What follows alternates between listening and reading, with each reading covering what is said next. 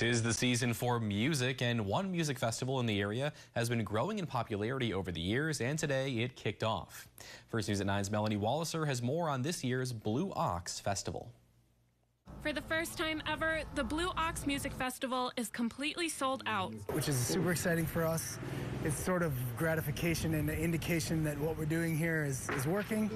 And it's a testament to our great fan base and sort of the slow build that has been the last 9 years. It's just great to see the festival grow from pretty humble beginnings to where we are now, and to see all the support from the local community and to see the musical community that surrounds this festival kind of all come together. Blue Ox was originally part of another music festival in the Chippewa Valley. Through Country Jam, who my father was owner of that as well.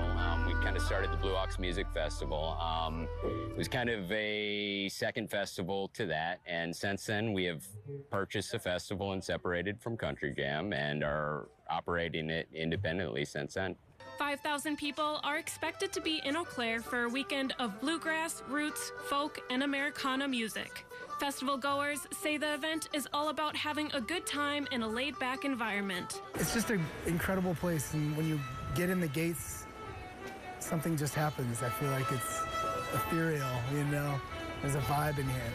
Some say it's the family-friendly vibe that has rallied so many people to come together at Blue Ox.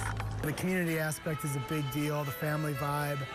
I don't know if that sets us apart, but it is one of our defining sort of characteristics. It's an easygoing experience. It might be something to do with the music itself. There's a mix of very young children and older folks and everyone in between, and people just kind of get along. The consensus, Blue Ox is a festival you don't want to miss. There's something about acoustic music, too, that's special, you know?